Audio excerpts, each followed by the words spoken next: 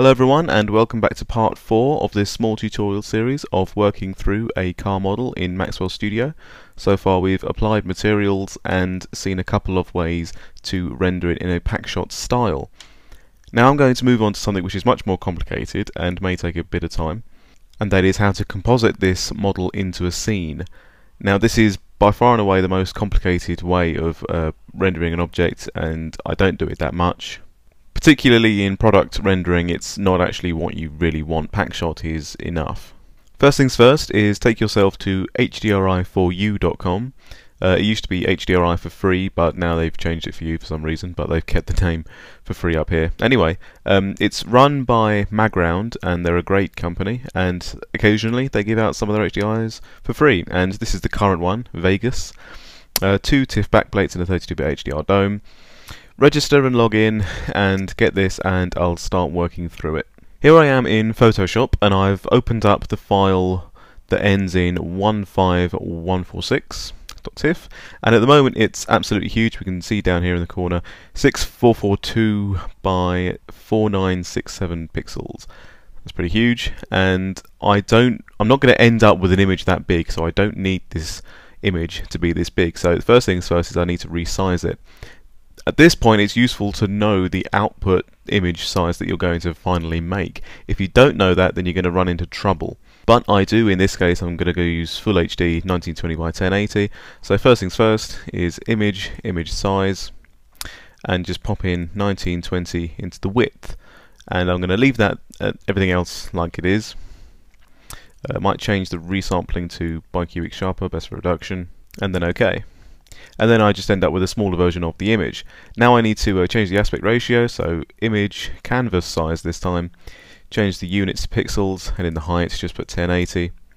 I'm going to leave the anchor in the center, I don't really mind, and then OK. It tells me it's going to clip, yep, don't worry. And then that's my final image.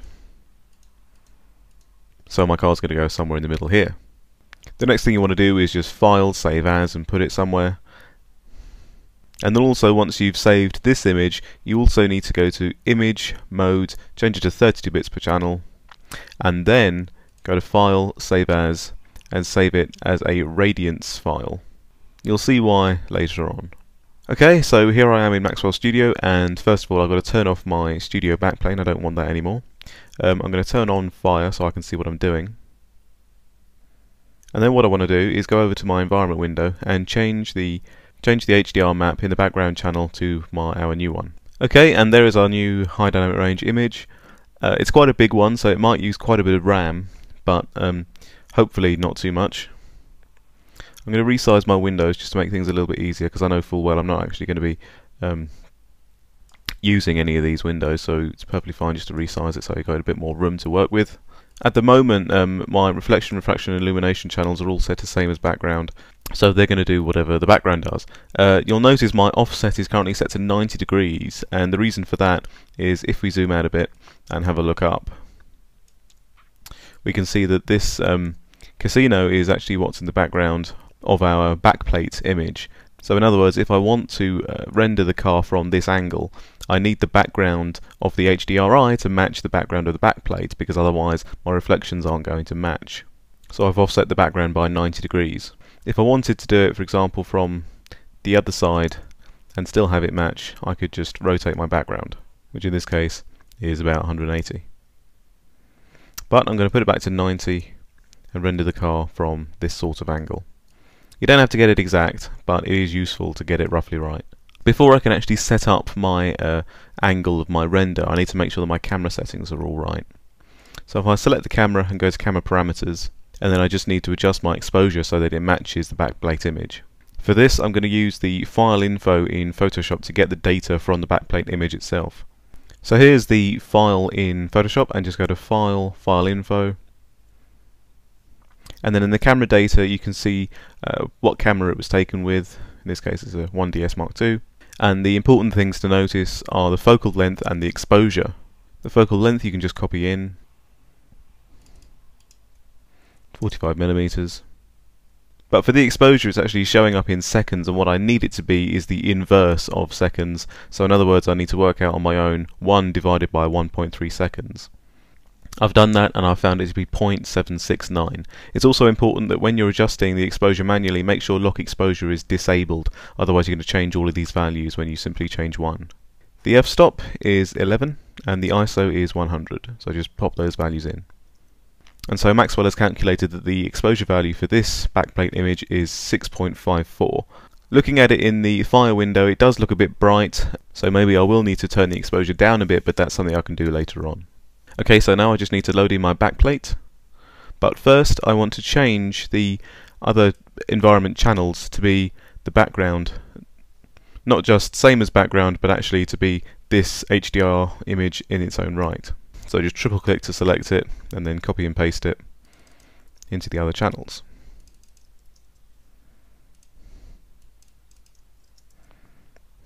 You shouldn't see any difference in the file window. And then in the background channel, just open up the map dialog and find where you saved your high dynamic range image of the backplate. Now you'll probably see that it's squished, if you like. It's trying to apply a non-latitude longitude image to an infinite sphere around the scene, so all we do to change that is to enable screen mapping. All that does is to project the image properly. And it's not distorted because the dimensions of the image match the resolution of our camera. One thing I do have to do though is change the offset in the background to 0. The next stage in the process is by far the most complicated, and that is getting the car to match the backplate. Now sometimes you'll find companies who actually sell a backplate with reference geometry already in it, so you can match for example a 1 meter cube to a 1 meter cube which is in the backplate. So you'll just make a cube of 1 meter and get it to match the position and rotation in the backplate, so you know your camera is exactly aligned. Some companies even go further and actually give you a file with the camera already set up in the exactly the right position. But with this free example that's not the case, so you literally just have to move the car or move the camera manually with Alt and left click and then Alt Shift and left click. Then you just have to align the car reasonably well. Okay, I think that's pretty good, and what I'm going to do now is lock the camera so that I can't accidentally move it. If I need to adjust the exposure, that's something I will be able to do later on in Maxwell Render itself. Now in order to get a true composited image, you need to actually render 2 images. It's a little bit annoying, but it's actually a more accurate way to go. So first things first is to import a plane, so File, Library, Objects, Primitives, Plane 1x1, and import it. Then in your Objects Manager, go down to the bottom, there it is, and then in Object Parameters, turn up the scale. For this scene, a scale of 20 works pretty well. So it's 20 meters by 20 meters. Then you need to give a new material to this floor, so for this material I'm going to go to the pure white which I made for my back planes, and right click and clone. And on the new one it gets a suffix of _1, double click to open it up, and in the material properties enable shadow and enable matte, and close it down, and then just apply it to the plane. And enabling the matte option has hidden the plane from the camera, but it's still having an influence on the scene. And by enabling the shadow option in the material properties, when I go over to render options and enable the shadow channel here like I have done already, I'll get a shadow channel which shows me the shadows on the plane, because only the plane has a material applied to it which has had the shadow enabled. Notice also that I've actually turned off render, so I won't get a render of this scene. That should save a bit of time. All I'll have is the shadow channel. I won't have a diffuse and reflection channel. But for this to work, I need the car to be hidden. So in my Objects Manager, just make it a bit bigger, easier to work with, select the bottom object, in this case it's reflectors, and then select the top, and then in Object Managers just select Hidden from Camera and enable that. And it looks like everything's disappeared, but trust me, it hasn't, because when you click the big fat orange render button, you'll see what I mean. That will take a while to render, so here's one I made earlier. This is what you'll get. It is just the shadows casted by the car on the floor, and we'll use this later, so save it and keep it somewhere safe. Now what I'm going to do is just unhide all of those objects from the camera, enable fire so I know what I'm looking at, and in the render options re-enable the render and also enable the alpha and get rid of the shadow. And I'm also going to make sure that my output mode is set to separate, and then render that.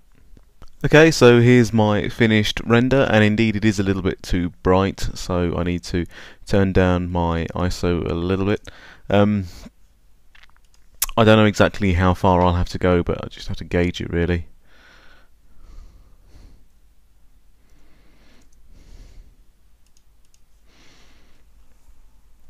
Without having the backplate in front of me, I can't really gauge exactly how dark I need it, so this is all just kind of a guess. The exposure should match exactly, but in reality that's not always the case. I don't really want to go any much more darker than that, so I'll just make sure that both these images are saved. So all I have to do is click on the save icon and save out the diffusion reflection channel, and then hover over the alpha and save that as a nice alpha channel as well. Okay, so here I'm in Photoshop with my backplates resized appropriately and all of my different channels. And one thing I found out that I need to do is actually to change the color space of my backplate. So I simply go to edit and convert to profile and just change it to working RGB, sRGB, and OK. And now what I can do is duplicate all of my other channels into my backplate.